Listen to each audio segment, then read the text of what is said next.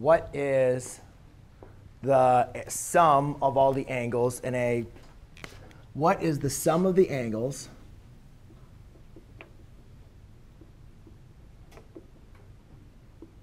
what is the sum of the angles in a 15-gon? That means a polygon with 15 sides. Okay? Now, these are kind of simple, right? You guys kind of understand these. But now we need to kind of jump to something that has 15 sides. All right? So what I want to do, I want to look at this, is I want to look at, see what kind of patterns we can relate. All right? So what I'm going to do is on to the next of each one of these. I'm just going to kind of write down some information that we have. I got a nice black market here. All right. So let's go and look at the triangle. Sam, how many sides does a triangle have? 3.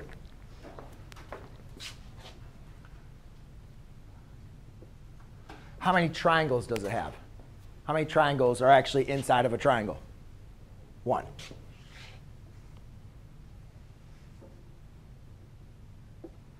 OK? And therefore, the sum is 180, right? Now let's go and look at a quadrilateral. Sierra, how many sides does a quadrilateral have? 4, right? And how many triangles did we create out of that quadrilateral? 2.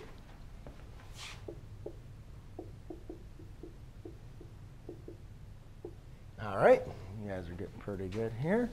Oscar, on a pentagon, how many sides does a pentagon have? 5. Okay. And how many triangles can we get out of this pentagon?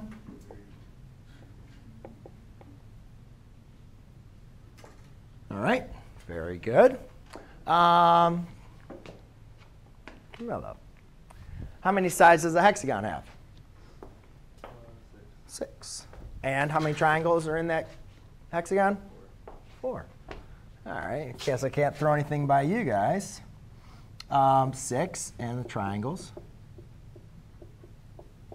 Now, who wants to be the money? Kale. You've been gone a couple times. All right, you got sick. OK, Kale.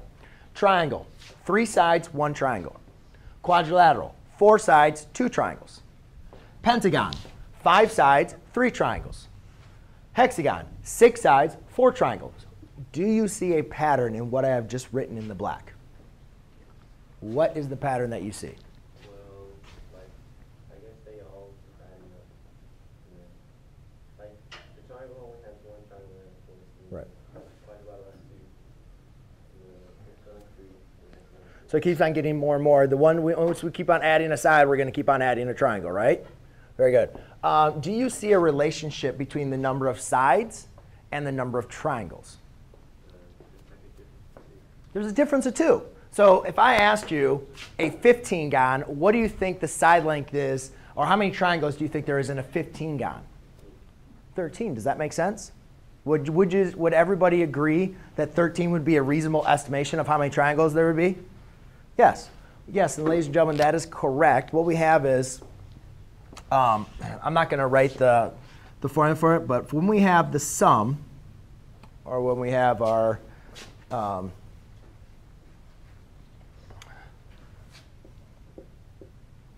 sum of all of our angles is equal to n minus 2 times 180 degrees. All right? Where, no, Zach. You need to rewrite this out. Where n is the number of sides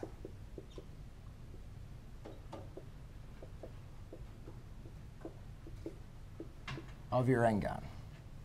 So if I say you have 15-gon, that means you need to do 15 minus 2, and then multiply that by 180. All right?